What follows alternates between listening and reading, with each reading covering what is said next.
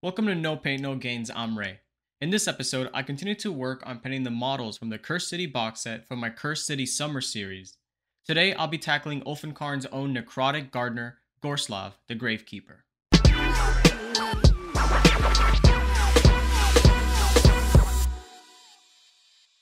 Before we start painting, we have to assemble and prepare the model. This is honestly one of my favorite steps in the entire process. There's something about clipping each piece out of the sprue, clearing mold lines, and assembling the model that I find extremely relaxing and satisfying.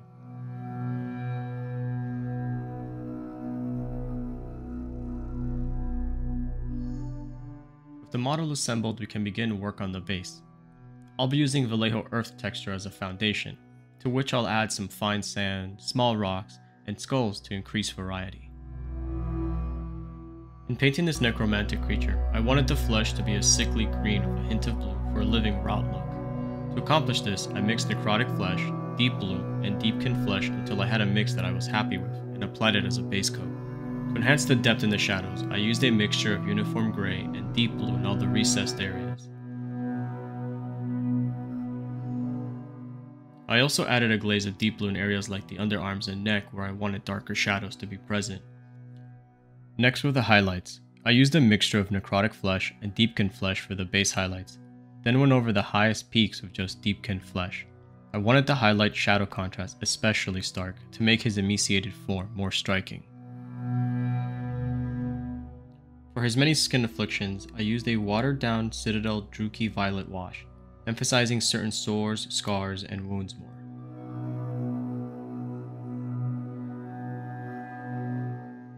The skin finished, I moved on to painting his clothing. I wanted the under portion of his robes to be a deep red. For a base coat, I went with a 2-to-1 mixture of Mephiston red and matte black, mixing in some glaze medium to help with consistency. The upper folds were highlighted solely with Mephiston red, followed by a very selective secondary highlight of Evil Sunz Scarlet.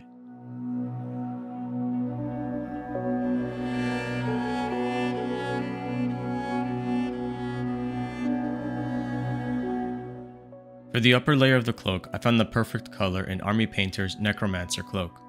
I used this as the base tone, then worked in a series of highlights. For the first highlight, I combined Necromancer cloak with uniform gray and applied it to the uppermost folds.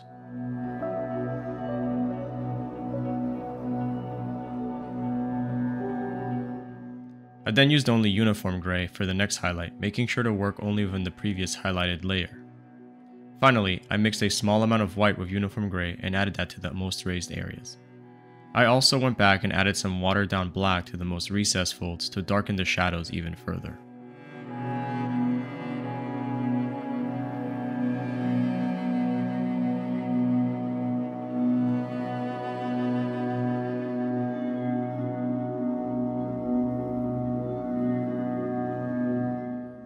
It's at this point that I decided to attempt non-metallic gold for the first time to paint his headpiece and the spikes protruding from his back.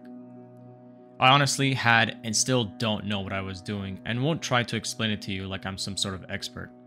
Instead, I'll simply tell you the colors I used and my thought process behind it. I started with a base coat of leather brown from Reaper. I used this color because it has a golden brown look to it and I thought it would work well as a base coat. From there, I started to establish highlights using Averland Sunset. Then I worked upwards to Yriel yellow and Fleshshade yellow to build a shiny, reflective look of gold. I also went back intermittently and added Harvest Brown from Reaper to the shadows in an attempt to increase contrast and make the yellow stand out more.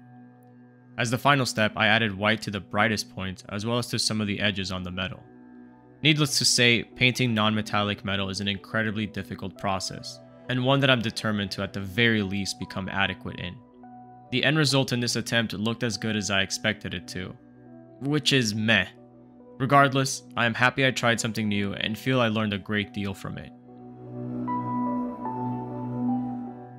I based the bones of the headpiece and the impaled skulls in leather brown.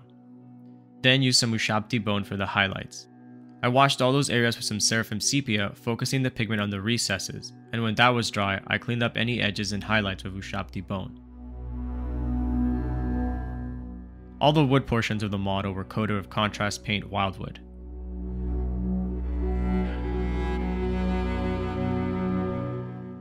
I then used Gorthor brown and leather brown for the highlights, and added some Seraphim Sepia to tie them both together.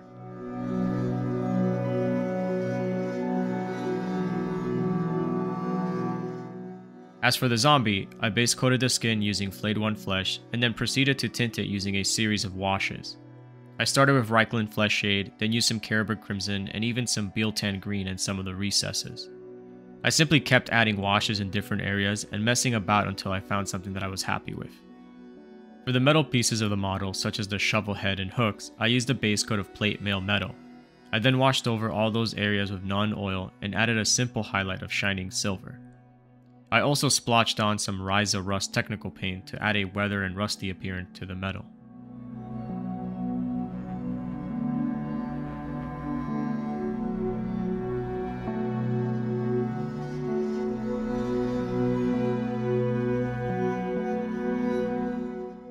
As for the base, I wanted to keep it simple and in the same style as my previously painted Cursed City models.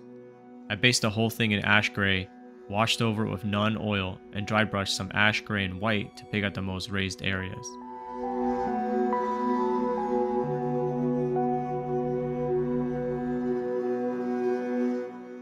Finally, I added some wasteland grass tufts from Army Painter and painted the rim of the base in black.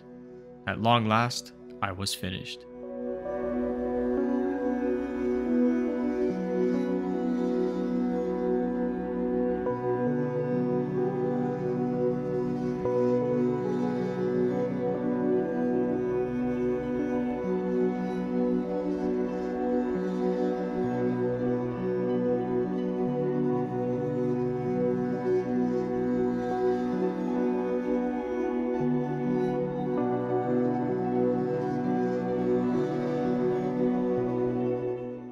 With this model, I challenged myself to paint it at my highest current capacity. I wanted to see where I was in my miniature painting journey and be able to have something to go back to and compare with future paint jobs.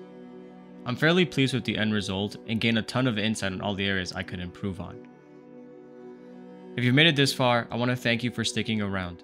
If you enjoyed the video, please don't forget to like, comment, and subscribe, and as always, stay messy.